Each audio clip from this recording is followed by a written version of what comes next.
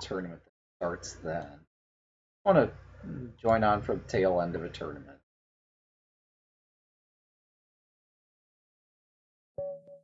So let's see if I can score a point or two.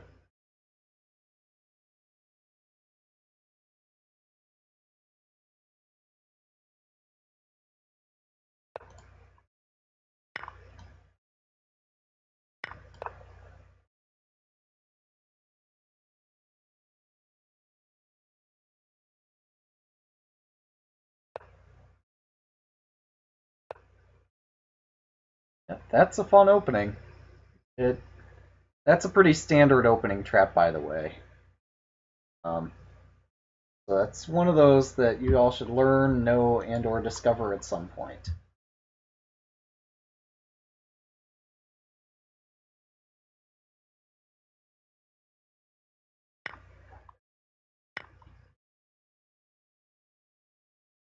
And as is with most opening traps, everybody falls for it at least once.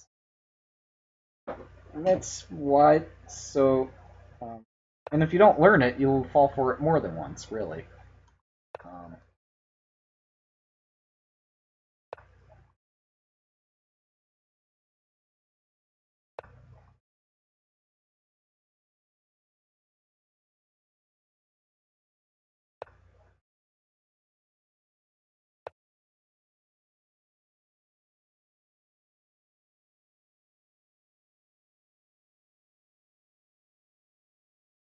Now we're going for the good old knight c7 fork.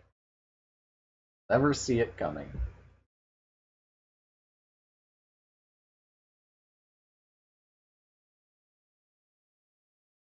Or he might play rook b8, and then we'll trade pawns, and I made him.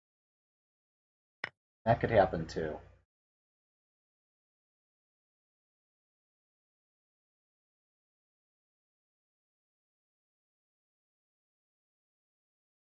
Or if I could like teleport a rook to e1 and bring in knight d6, that would be fun.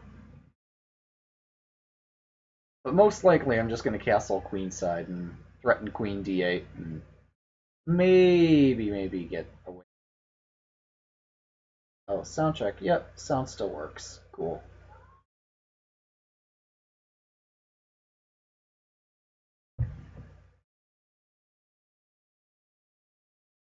Oh, right. I'm not continuing from a streak because I lost a game due to disconnection. Catching up with the tournament leader is actually not feasible. Uh, oh, it looks like my connection's starting to drop again.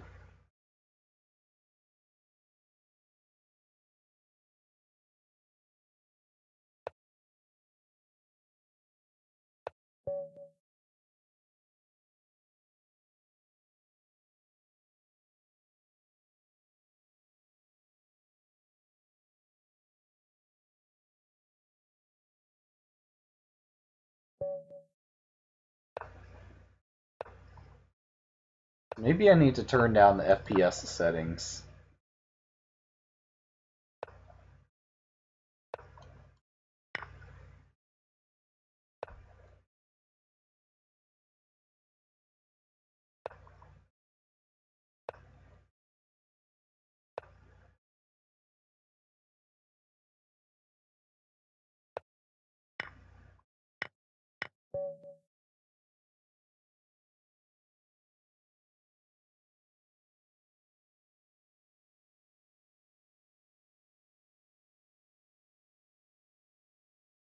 Sound check.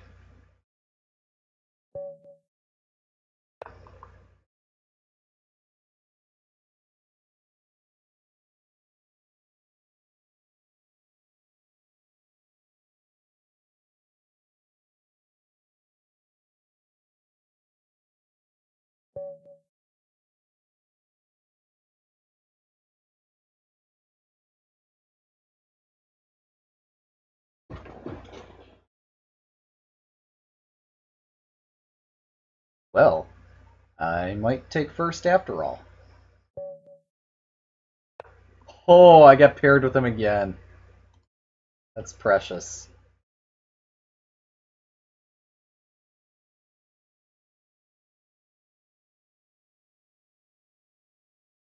At least I think it's the same player. Wow. Oh. I don't get bonus points for that kind of behavior. Interesting.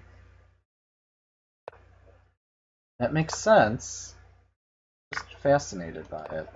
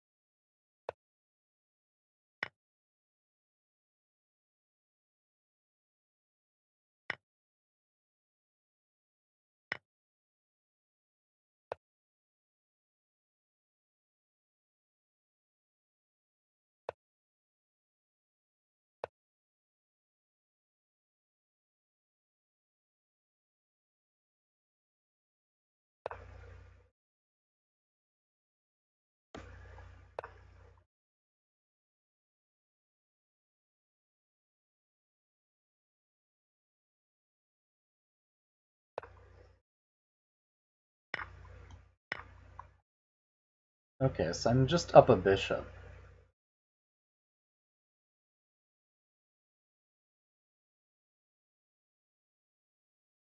And I'm still going. Still haven't lost my stream. But many, many warnings to the contrary here. Stream hasn't yet died. Could go at any moment.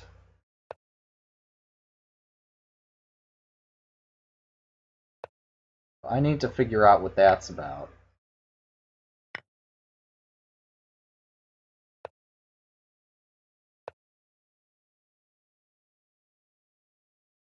Maybe I just need to increase my buffer time. That might reduce the risk of um, dropping packets and stuff.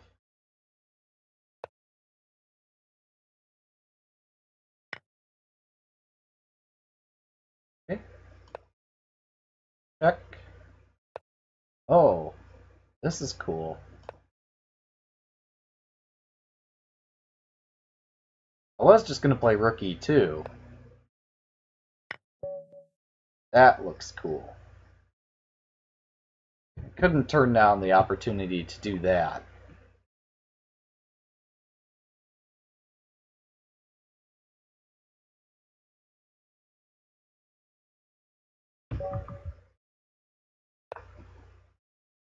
Yeah, apparently you don't get points for berserking against an opponent who just forfeits on move 1.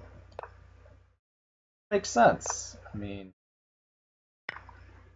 what kind of extra effort did you go through, other than putting yourself at risk?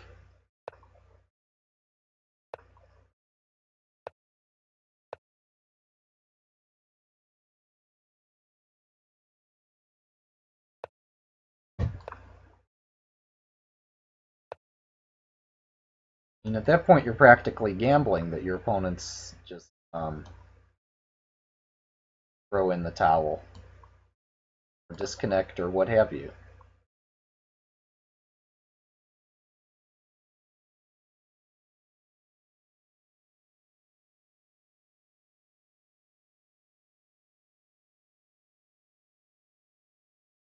So yeah, this is a French, but this is not your normal French. This is anything but a normal French.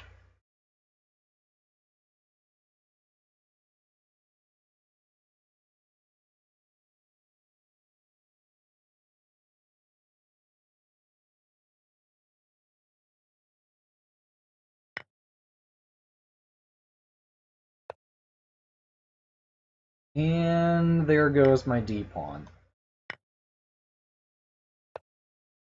Or not.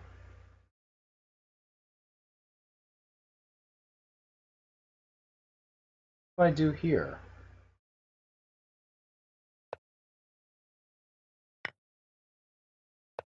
Suppose I just develop.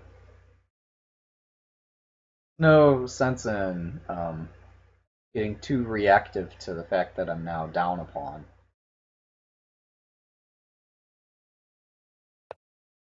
Play sensible looking moves and hope that there's some counterplay for that pawn.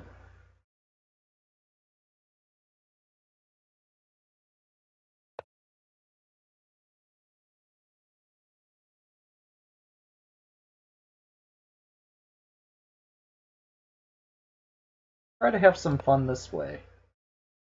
Looks horribly unsound, and yet incredibly fun.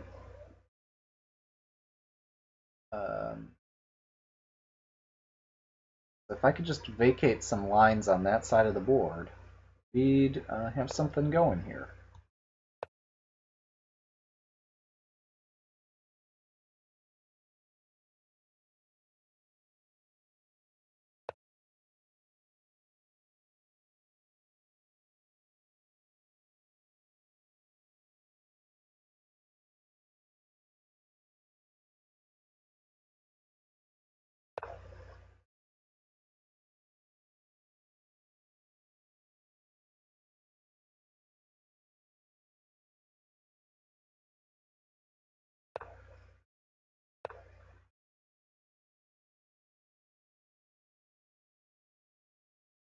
Okay. So I could maybe want to do rook d7, but there's no way that I could pull that off. Or no way that I can compel that to happen anyhow. Starting to target f6 instead. But f6 itself is pretty strong, too.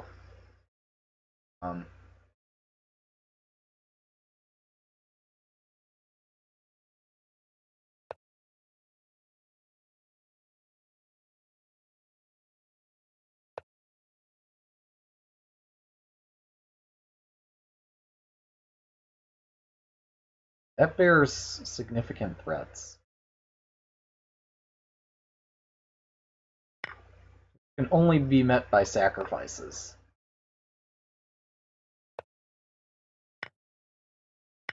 Aha! Fantastic.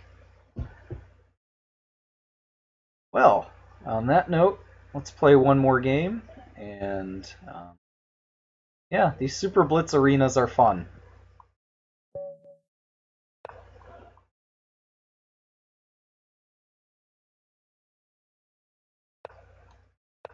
After all this, we're going to have to analyze that game to figure out exactly what went right and what went wrong. That game is just too interesting to pass up and do nothing about. Okay, so here I am playing a Vienna. And I'm supposed to do these kind of things. Now I'm completely confused.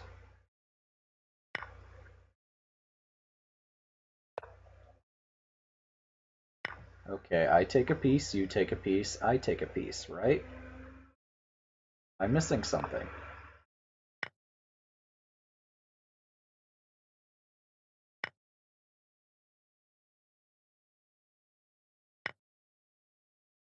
Alright, we open the center.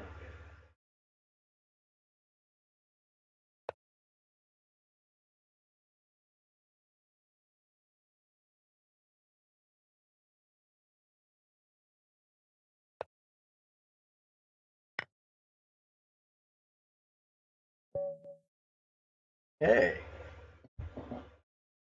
Not a bad result at all. I wonder if the trophy that says percent berserked will include the games that I've won due to no moves being played. I would suspect that those would count neither for nor against that percentage. I'd expect a score of 0% berserked. Only because I got no berserking points.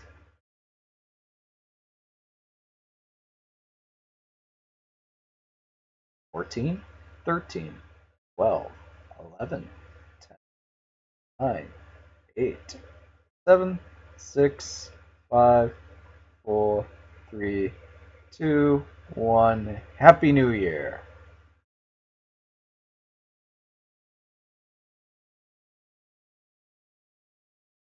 Yeah. Wait, this guy took third. Oh, that's not the guy I got paired with twice in a row. Never mind. Yeah, 91% win rate. Win rate would have been higher if I didn't disconnect in the middle of the tournament. But hey, now where was that interesting game that we played? That was this one, right? Against SPAHIC. Bahic. Oh, we have a computer analysis. Fantastic. Roll back up. Yes.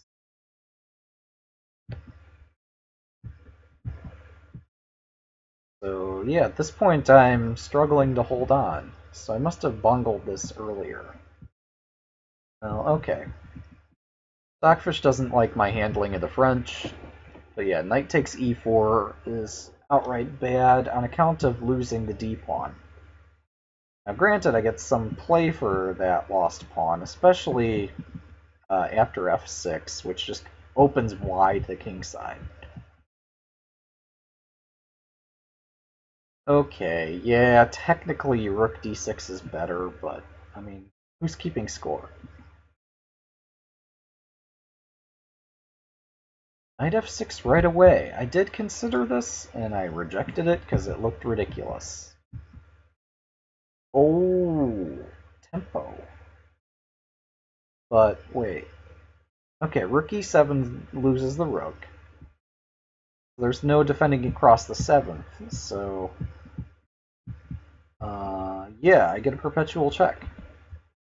That's how I should have proceeded, is sack the knight. And then get my rooks out for a perpetual check. And the key point here, I guess, is that king h8, which is what I was looking at, somehow doesn't work.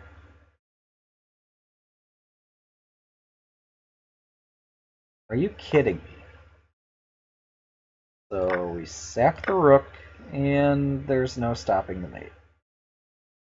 That is pretty fantastic.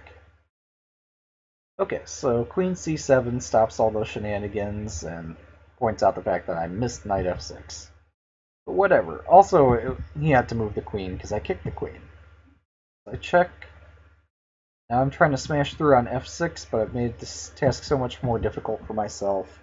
Meanwhile, black still hasn't developed the rooks, hasn't made any threats on my king, and just allows me to assume all aggression. Best move here is rook d7. So, okay, it's the same thing as what happened, but doesn't allow knight takes h5. Oh, this isn't so good for me. But I have 3 pieces attacking that square. But, yeah, that attack on the square doesn't matter as long as the queens get traded. Oh boy. Boy.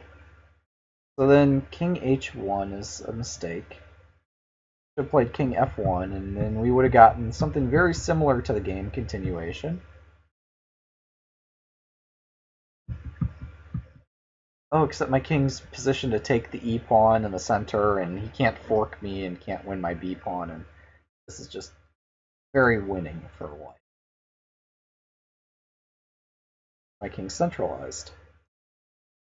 And yeah, had he actually like paid attention, and I thought this was such a better game than it was. But yeah, had he taken the knight, oh, all I have is just a draw. Yeah, somehow I thought between having both rooks attacking the king threatening the queen, and so on and so forth, that I would be able to win this.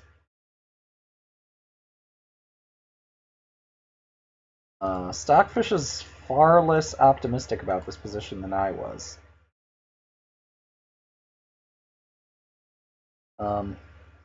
Yeah, I don't have time to formulate a mating threat. For example, if I take the queen, there's knight f5, and now I'm just down a knight. Now, if somehow I could force, well, yeah, supposing that we had this position and I could force this, which I can't force because you could just take it with the queen. But if I could force my way into this, he'd be compelled to stop the mate. I probably still have only a perpetual here because check, check, or threatening mate. Check, threatening mate again.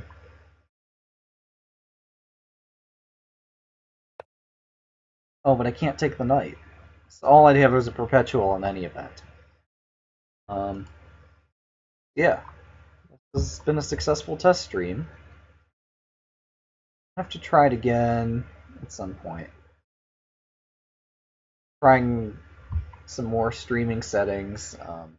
Check out my whatever they call a clip on this site.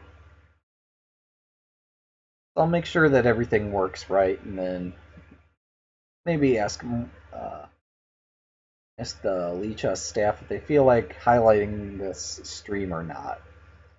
That's totally up to them. But anyway, it's been fun, and if you are watching, thanks for watching.